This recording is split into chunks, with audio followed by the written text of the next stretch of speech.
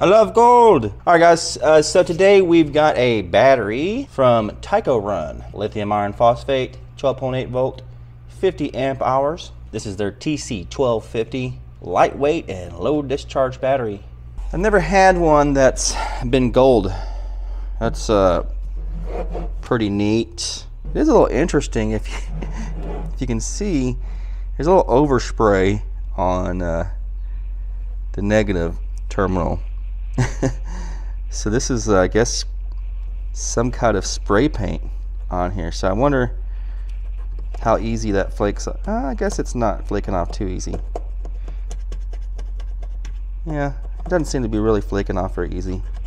That would kind of suck because I wouldn't want to have like a battery where all this stuff starts to flake off and then it just looks kind of blotchy and whatnot. That's definitely in a different kind of case than your typical 50 amp hour. So this is like Power Queen's 50 amp hour case. So it's a different form factor. A little taller and then, yeah, a little bit thinner. All right, well, so let's charge it up and do a discharge capacity test.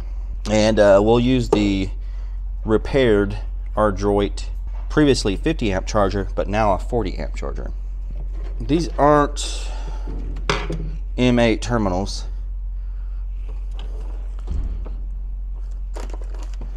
So this is the terminal bolts that came with it. And these are your standard M8. I guess that's an M6. So that might be a consideration going with this guy. The Power Queen also has a smaller M6. Now the lead times that are in the same form factor have M8s. As you can see, we're doing a 40 amp charge. Hopefully we can, oh yeah, we can charge at 50 amps. So we're good. All right, guys, so we're gonna let that charge up, and then when it's done, I'll be back. All right, guys, this battery is charged. We got the green light on the charger. Let's see what the voltage is setting at. 13.362. So I want to start the charge again because I want to see what the voltage rises to.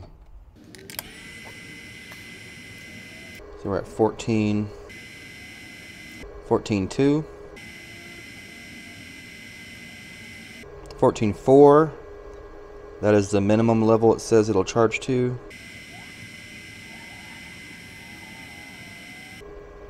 14.5. And it's 14.6. 17. So it should probably be stopping here. I think what it's doing is it's getting to 14.6, which is the highest voltage the charger will go. Then I think it's disconnecting briefly and then coming right back. Yeah, see, it just went to 14.2 and then I think it comes right back. Let's see what cup of current we're pulling.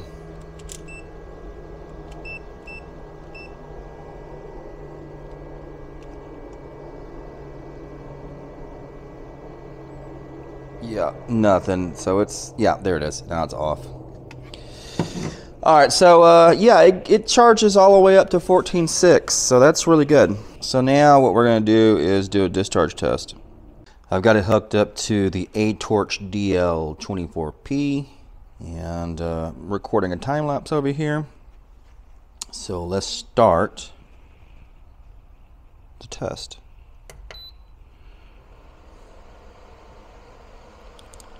We're pulling about 13 amps, 174 watts.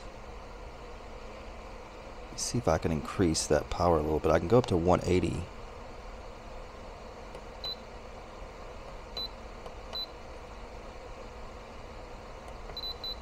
Ah, that's too much.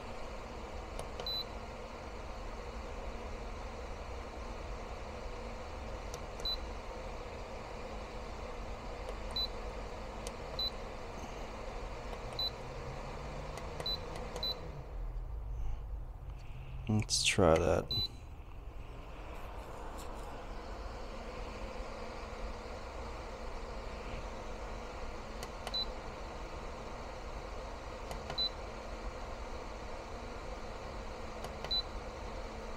There we go. That's about as high as it's gonna go.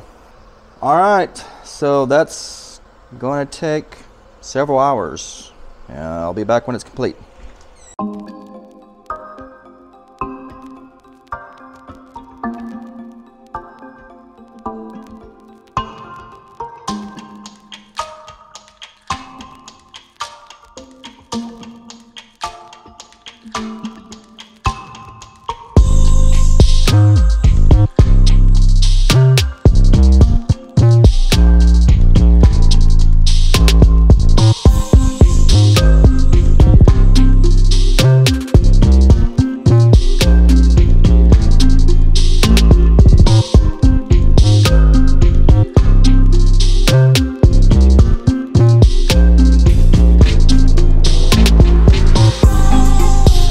Okay guys, I don't think I've ever seen this.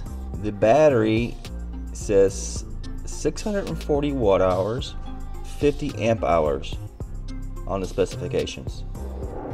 And did we not basically exactly get 50 amp hours, 50.05 amp hours, and 640 watt hours, or 640.7. Interesting. Well, it officially does pull full capacity. I didn't expect it to actually pull exactly the amount. Usually we see some amount over, but there it is. It did. It pulls full capacity. All right, guys. So the Tycorun 50 amp hour, 12.8 volt lithium iron phosphate battery checks out. It pulls full capacity. I guess that's going to be the end of the video. Just kidding. We're going to tear it apart.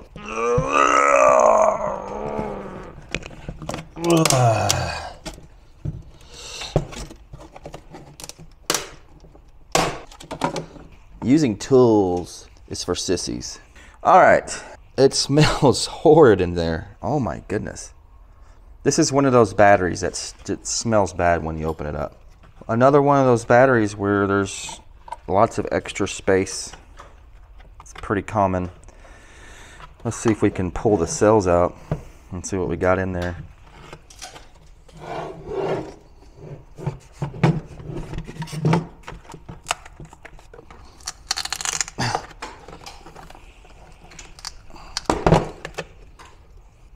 Looks like prismatics laying on their sides.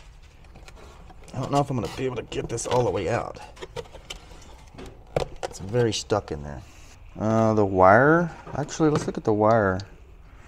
On the positive we got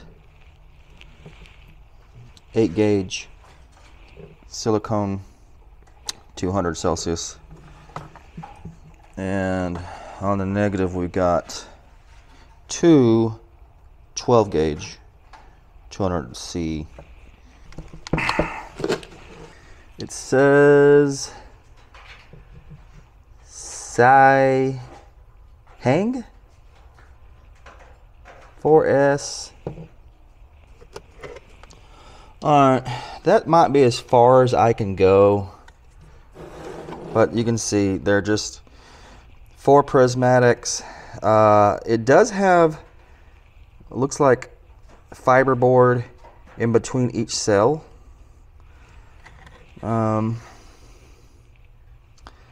And a strap, banding strap around it, around the top, or the bottom and the top. I wonder, there does seem to be a thermal probe,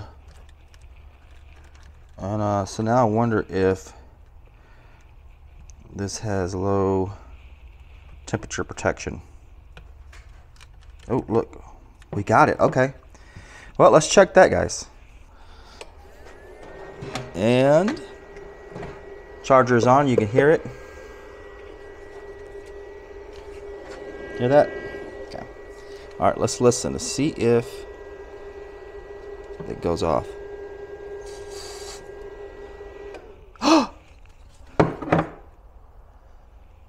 Guys, it went off. Let's warm it back up.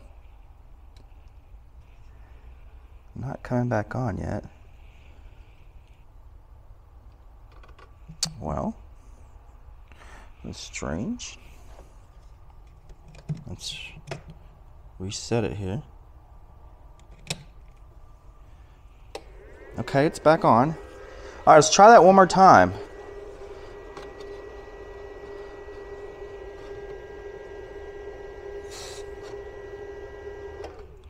It has low temperature protection, guys.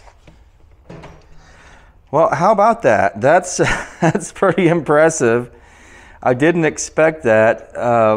The build quality in this battery it seems to be a little jankier than some of the ones I've taken apart, but it having the low temperature protection, that's a pretty big step up. I wonder how much this battery is. Here it is on Amazon. Well, okay. Well, okay. On Amazon, it's only $209.99. So that's not bad. All right, guys. Well, what else is there? It pulls full capacity, and it has low temperature charging protection. There you go. The Tycorun TC1250. I think that's going to be it for the video, and I'll catch you guys on the next one.